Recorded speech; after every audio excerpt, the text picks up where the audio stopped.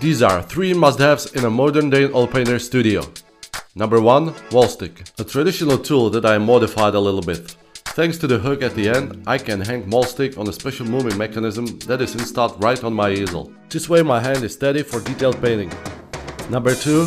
Glass palette. My favorite palette that is very easy to make from a glass panel, colored paper and wooden board as base. Sometimes I also use other materials, but glass palette does not absorb paint, it's easy to mix colors on it and it is very easy to clean. You can attach it to a tripod and place it next to your easel, so you will have both hands free while mixing colors. Number 3.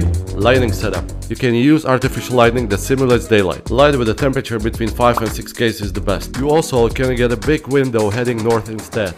It is a good idea to have different lights in the studio to illuminate your subject. The best are LED lights of various shapes that can change color and temperature.